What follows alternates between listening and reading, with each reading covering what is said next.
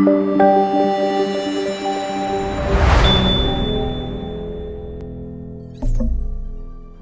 all, I'm Nikhil Raj, an IELTS trainer at Bemax group of institutions. Today, I'm going to speak about one of the IELTS modules, and that is speaking.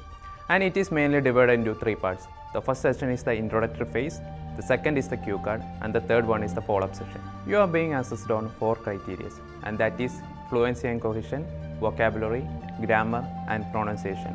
The another thing that we have to look up in speaking is confidence. Most of the time, students tend to lose their confidence and mess up things. So don't worry, be confident. Relax, smile, and be yourself. The fourth thing is, imagine that the examiner is someone you know. For example, one of your friend or one of your teacher.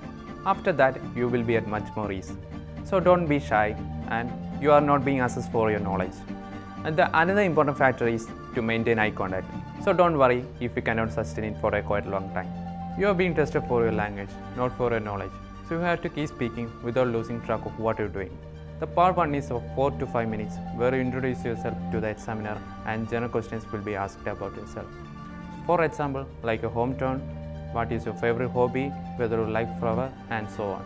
All these questions will be in section 1. So don't mind that, do not exceed for more than 4 sentences. This is where the examiner gets to know you. The second stage is the cue card, where the examiner will give you 1 minute to prepare and 2 minutes to talk about.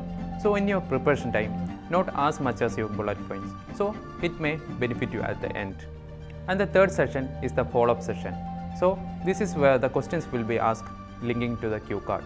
It will be 4 to 5 minutes. So this is all about the speaking test. So don't worry, be yourself. Perform the exam very well. Thank you.